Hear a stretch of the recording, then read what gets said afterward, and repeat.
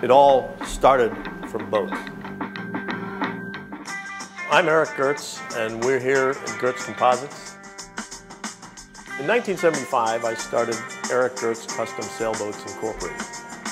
And we built 10 America's Cup boats, including one that's on display at the Harrisoff Museum at the other end of Bristol.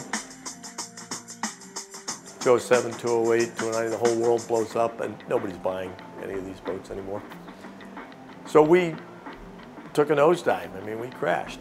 And coming out of that, we started Goetz Composites.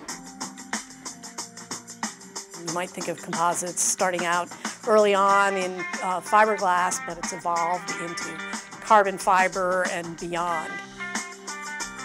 We also do a lot with education and training and workforce development to make sure there's a skilled labor force.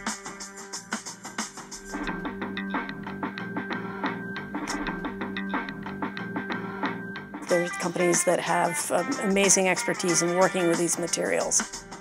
So they've really taken that expertise and that interest and really have started to say, how can we get into some of these new markets? Blue economy is really an evolving sector. We're looking at infrastructure projects, theme park projects, military projects. We're looking at architectural projects. These are all areas that were never really touched by composites until very recently. Rhode Island has always had a really strong manufacturing base, from Slater Mill to the Harrisoff Manufacturing Company, right through to today.